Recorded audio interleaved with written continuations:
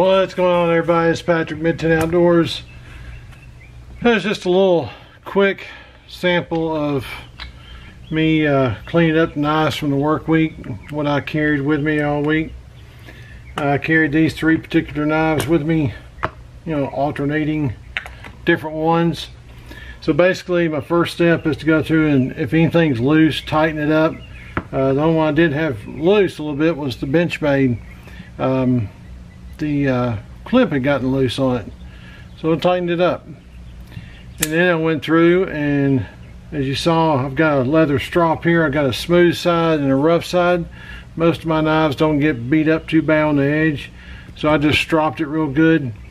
Then once I did that, I wiped it down, all the blades down with Ballistol, which I've always done on my knives too. Gets a little protection in there. You saw me wipe off the excess, but that's because, you know, it don't need to be coated on there. It soaks into the metal. And then the last thing I followed up was on the pivots. I used the KPL, which is knife pivot lube. I'll leave a link down below to them. They're on Instagram also. But I love that stuff. I can tell a difference in the speed of the blade when it comes out. Makes it much smoother coming out. You don't hear the grittiness once I've added it. I can't flip this one out like I used to, but I can get it out there when I need it. This is my CRK T-Razzle. It has a locking, so that blade's locked. It won't ever come open. And you got a couple different well, you actually got yeah, two different locking systems. This is the Benchmade lock system on it, where this is what unlocks it, so you can close it up. On the two CRKTs, they're liner locks. So anyways, just a quick little simple video I want to throw out there for you guys.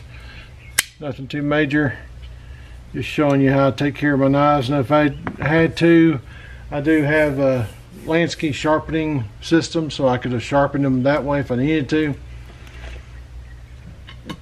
But if any of you know knives better than me, of course, you know sharpen them every time on any kind of sharpening system. You're taking metal off that blade, and it's best if you don't have to, not to, just to strop it, because all the stropping's doing is polishing that edge that's already there.